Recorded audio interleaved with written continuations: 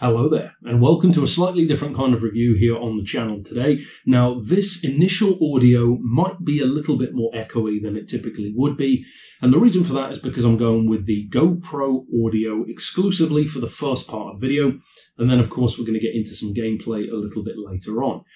Now, the reason why I'm doing this video, as I mentioned in my overarching review of Project Cars 3, is because THRUSTMASTER contacted me and asked me to review their Ferrari kit, which is basically the wheel and pedals, along with the Ferrari edition headset for playing online as well. So first of all, we're going to unbox those, then of course I'll set them up, and then we will shift into gameplay. So first of all then we have this. This is the THRUSTMASTER T150, and it's the Ferrari edition wheel, the Scuderia Ferrari. Now, of course, we're going to get on with unboxing it. Because of the fact that this was inside its own packaging, I don't have to cut up that much, so there's not that much use for the knife today. I'm going to keep that around just in case. So let's open that up. That will probably be in the way of the camera a little bit, so I'll try and keep it out of the way. Open up the box here. We've got some card.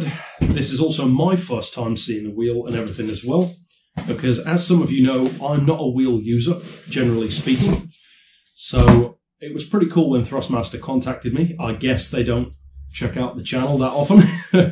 So first of all, we have the wheel itself in the upright position. Of course, we'll get that out of its packaging more so in a second. So I'll set that to one side for now. And then we have the pedals just here, along with some of the setup. We've got the book and a little bit of extra card. So let's get that out of the way for a second even. So, instruction manual there, we have some parts, and we have the pedal kit. Now, I've already got the pedal kit in my hand, so I might as well unbox that one first. So, there is our pedal kit. Accelerator and brake only, no clutch on this one, as you can see. And we have cable. There's the fitment on that one. You should be able to see that one in the video. It's a little bit strongly backlit, but it'll do. This isn't a studio after all. So there are the pedals. I'll put them down for just a second.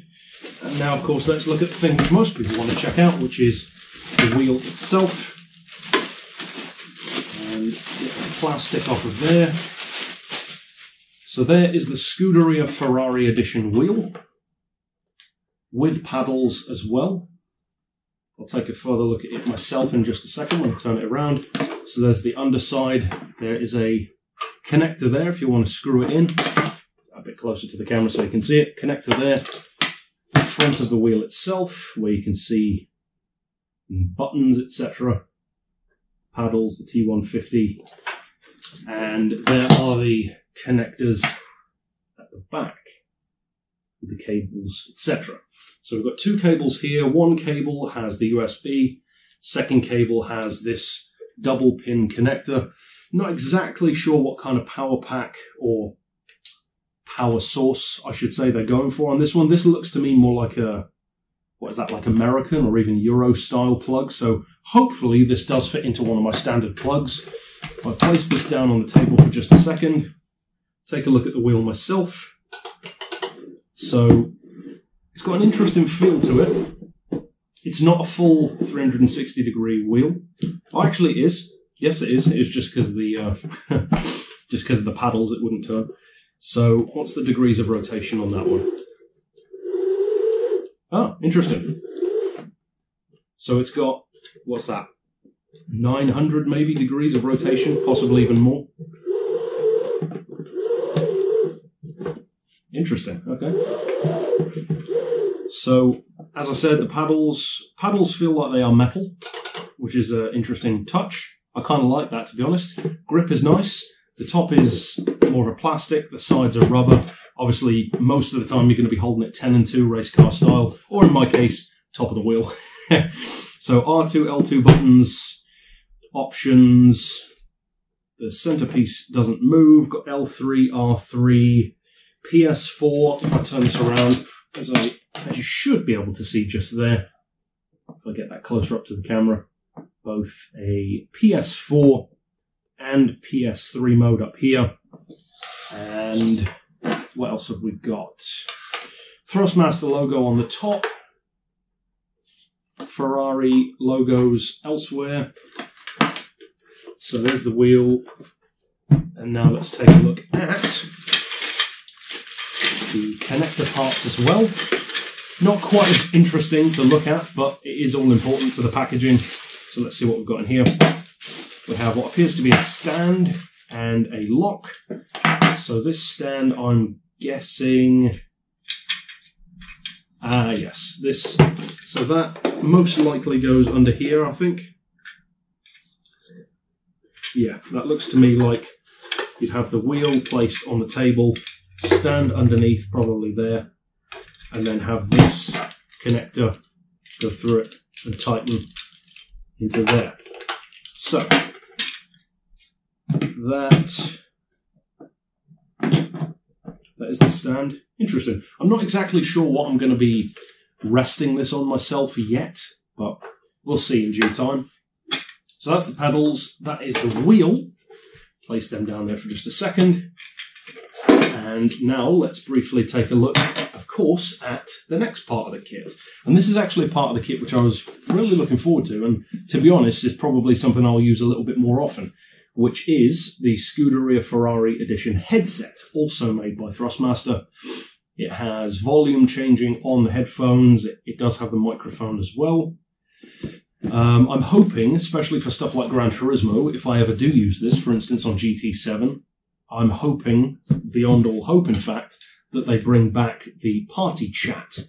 Because of course in GT Sport, that is not a part of the game. And as I've said to you guys before, and I know some of you feel the same, I miss that. I miss being able to talk to people. And I know that some people didn't really care about that, but to me it's kind of important to be able to chat to people online. I know some people find it annoying. You do have the classic too much noise in the background type of situation, but to me, it's just part of the fun, especially when it's somebody who, you know, recognizes me or whatever from tunes on YouTube or whatever the case may be. I should probably be focusing more on opening this than talking, but there you go. That's the nature of an unboxing video, and this isn't my first rodeo. So,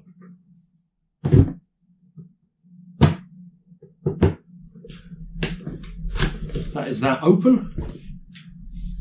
So that is that, sliced and diced. Open the top, open up the flaps, and we have our download of something. I'll check that out in a bit. Obviously, I'm not going to show that to the camera. We've got the, I'm guessing, instructions there. Either instructions or a warranty, usually. We've got some cardboard packaging with what feels like a cable. Take a look at that first. Okay. So this is, we've got a small button there. I think that might be for the microphone. We have the microphone itself for plugging into the side of the headset, obviously, to be able to speak into. And what appears to be our connector cord, just there. And now, of course, the main piece is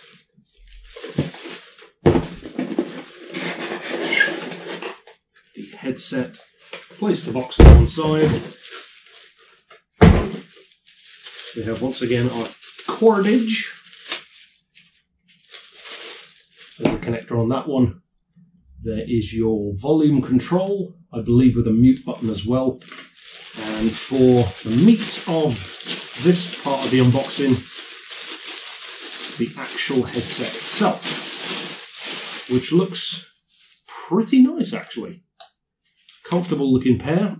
Obviously with this particular camera angle and backlighting, you're not going to get the full vivid colours, but you can see it well enough. Let's get that centered in frame. So it's not the biggest pair of headphones around, but it looks pretty nice. It's got kind of a pit crew vibe to it, which of course ties into the whole Scuderia Ferrari, or stable of Ferrari. The stable, of course, being the reference to the pit lane. There is an adjustment on the side there. I'm guessing that's to move the headphones up and down, perhaps. Yep, it looks like that's the case. So let's move those down a bit. Very nice quality padding on the top. Extremely nice, actually. Very comfortable. The headphones themselves are pretty nicely padded. So it's a plastic finish in gloss, as you can see. I shall plug the microphone in there. And how does that one move? So if I take that back out for a second, that looks like that stays in that position. So I'm guessing that you'd have to somewhat bend the microphone down rather than twisting the whole thing. So probably something like that. Let's try these on. So immediately the sound cancellation is very good. In terms of the microphone reach, could be a little bit better though. Could be a little bit further around, but I like the look that it has. Kind of looks like a, well, as I said, pit crew member. The sound cancellation is excellent, even without trying them out yet. Obviously, the main way to test this out is to actually use it on the game, which we're going to be doing in a second. So this cord, I'm presuming, is going to connect it to either the console or the wheel, probably the console. I don't tend to use headsets that often in this kind of configuration. I use, the kind of standard PlayStation or standard Xbox headset, which isn't the best, but I usually don't care that much about having some studio quality headset. Now, just to interject into my own video for just a second, there were two additional things that I wanted to point out before we go any further. One is about the stand for the wheel, and the second is about the headset, just to address a couple of the points that I mentioned. This one, of course, I referenced in the video being the stand for the headset, or for the wheel, I should say, where you can attach the wheel in and have a nice, sturdy support for it. I haven't tried that yet, but I believe that is the case. However, after having a quick look in the instruction book, it looks as though, if I'm correct, you can also flip it over and attach it this way so that then it will go underneath a table to allow the wheel to basically clamp onto a table so that you've got the wheel above, the clamp below, and to keep it in place. Again, that's if I've read the book correctly. Many of you, of course, who use wheels all the time will already have that as like known information. For me, who doesn't use them that often, of course, that didn't immediately come to mind. If that is correct, that's a pretty cool little feature that I guess it's reversible. It certainly looks like it would be, but we'll give that a try in a second. And the second thing is actually regarding the headset. And this one's fairly important because I mentioned that the range of movement on the microphone wasn't really ideal. The reason for that is basically I had the headset on the wrong way round. So going this direction, it didn't have that much room. So, of course, I had the headset on facing this direction, so this was on the right side of my head, as it's laying now. And going that direction, of course it didn't reach, because that's just how to unlock it.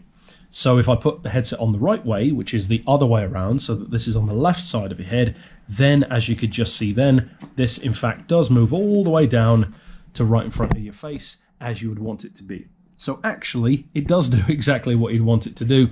And incidentally, I pointed out in the video this little piece as well. I wasn't sure what that was for, but this looks to me as if when you remove the microphone, because you can use this headset as, just headphones if you want to, plug it into your iPhone or whatever, as it says in the quick start guide, you can then use this to replace or to cover even the hole here. So it's not just an open exposed linkage, you can have that little plug just to make it look a little bit nicer. So I wanted to interject into the video there just to add that. So now back into the main vid.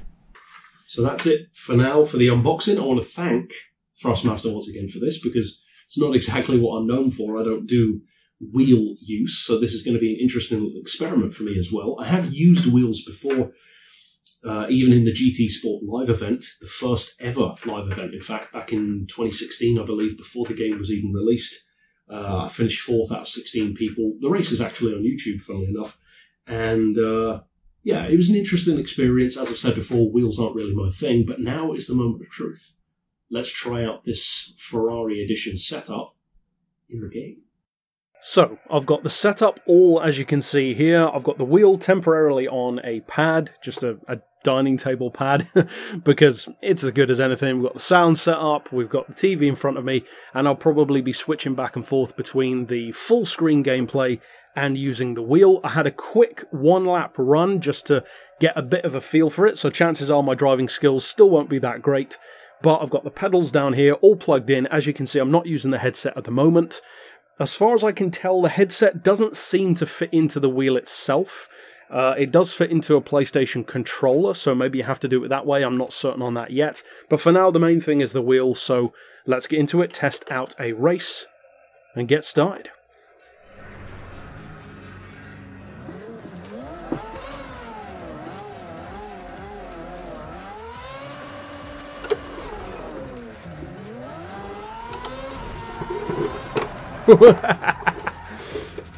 Well, that's a good start. Right, let's put it back into first.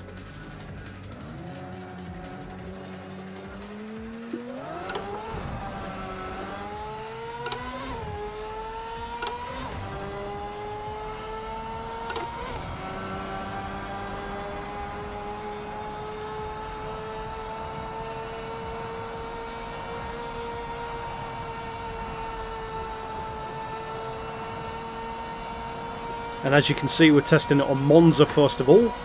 Relatively simple track, using a Ferrari to keep it in line with the THRUSTMASTER kit itself.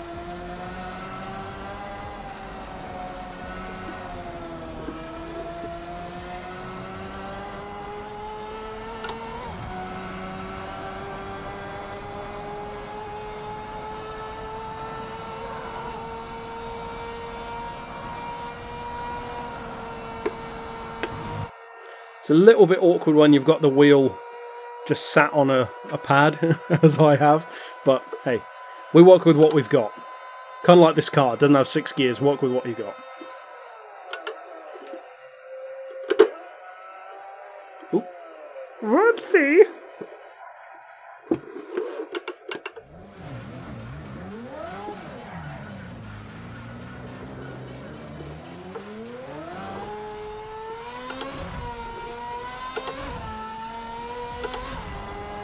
I do play the game without traction control anyway. For those of you who have already watched my review of the game in general, you'll have seen that I have, traction control off. I like minimal ABS, stability turned off as well. So a lot of this is just carried over. Obviously I usually drive auto, but still.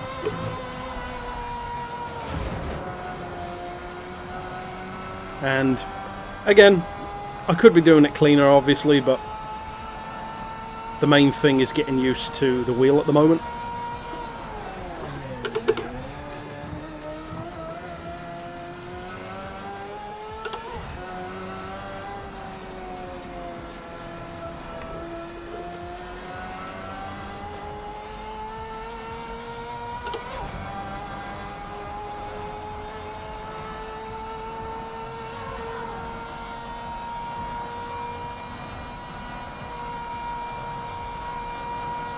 I do like the, I guess it would be force feedback, I guess, from the wheel, where you can feel that little bit of resistance against you.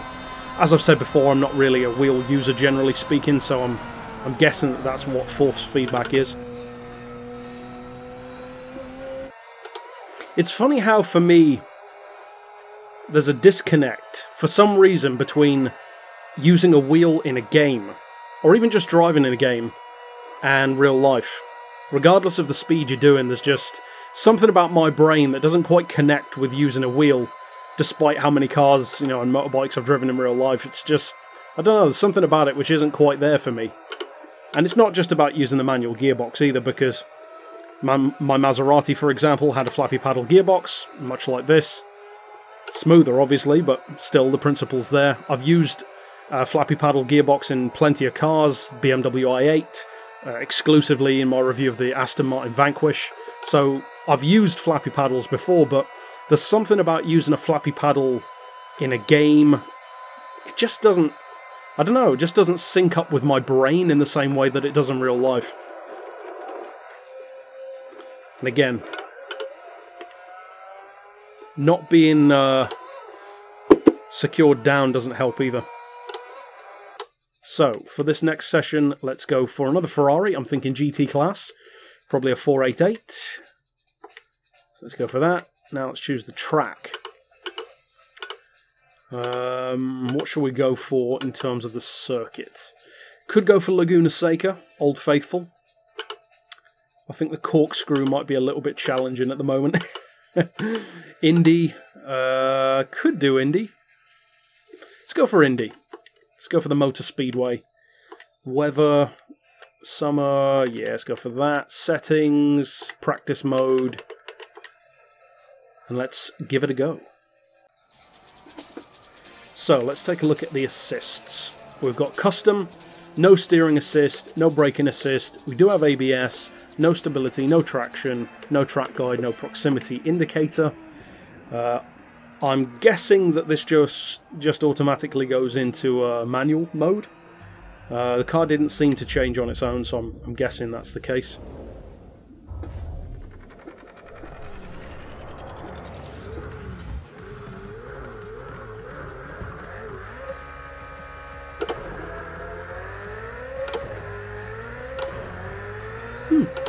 I'm liking this car off the line.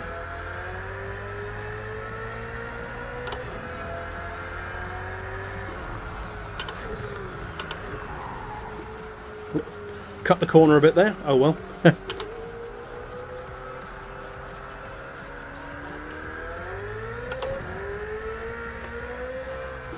Oh, this is going to be challenging when I haven't got this secured down, I can tell already.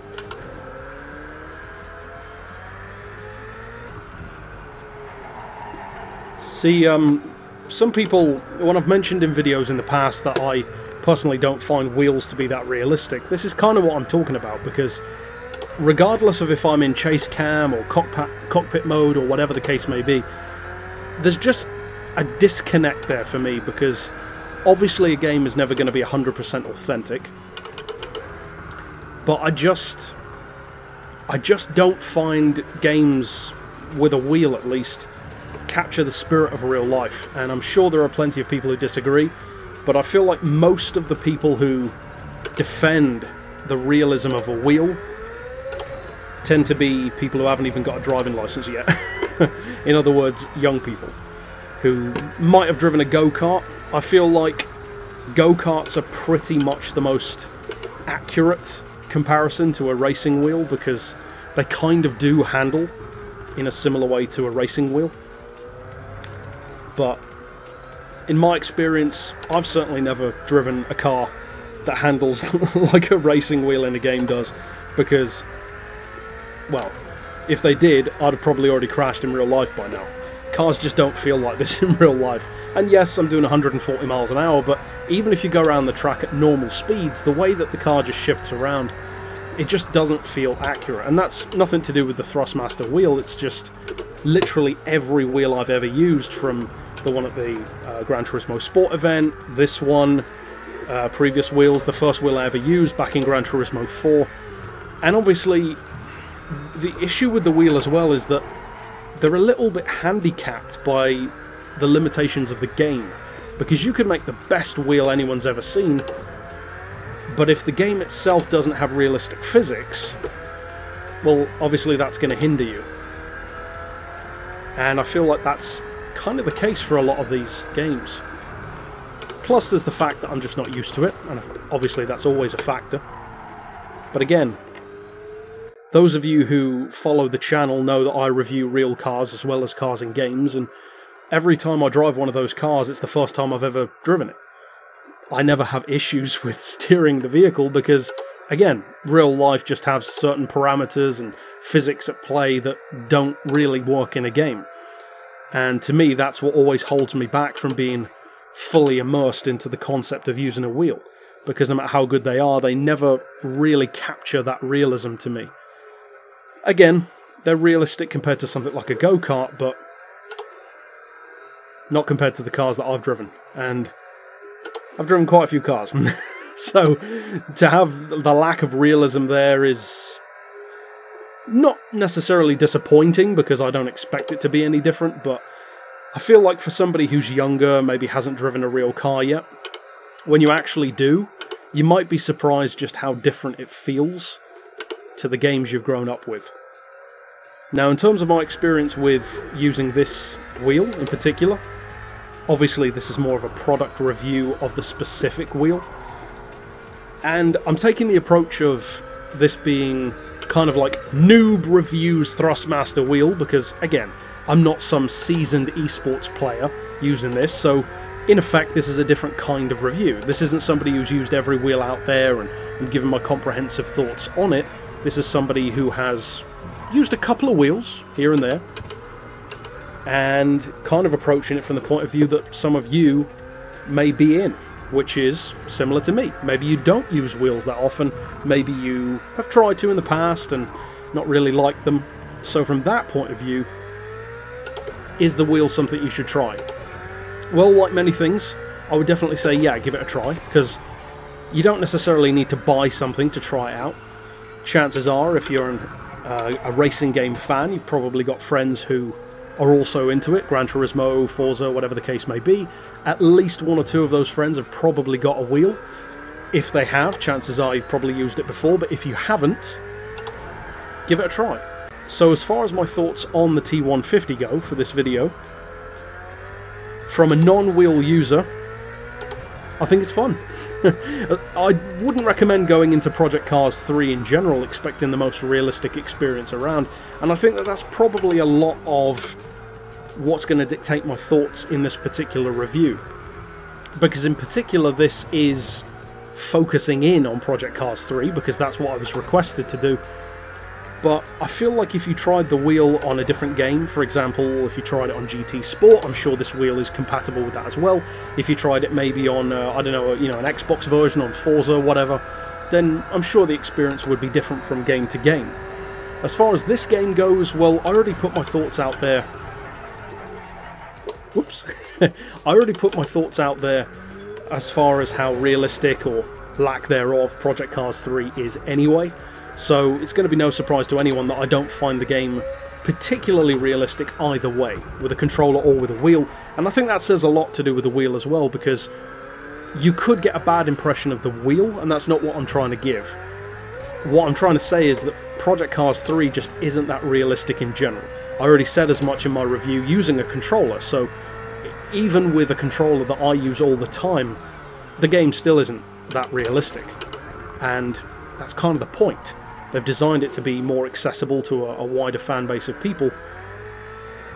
So to say that the game still doesn't feel that realistic isn't saying much. What I will say though about the wheel is it actually feels better.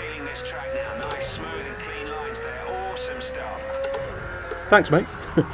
What I will say about the wheel is it definitely feels, even in a game like Project Cars 3 where the physics aren't the most realistic ever, and again they're not supposed to be, using, for instance, this wheel compared to a controller, which I usually would, I will say that the wheel feels more immersive, for sure. And I know that apart from the realism, even completely apart from the realism, that is what a lot of people want from a wheel. They don't necessarily want it to be hyper-realistic, they just like the fun of having the wheel in front of them, changing gear, having the pedals, all that kind of stuff. So I think from that point of view, you'll probably like it. It depends obviously if you're a Ferrari fan, as far as if you want the Ferrari kit, but they do offer it with or without Ferrari, so you don't have to go for that version. And if you want to give one a try, like I said, try and find a friend or somebody you know who has a wheel.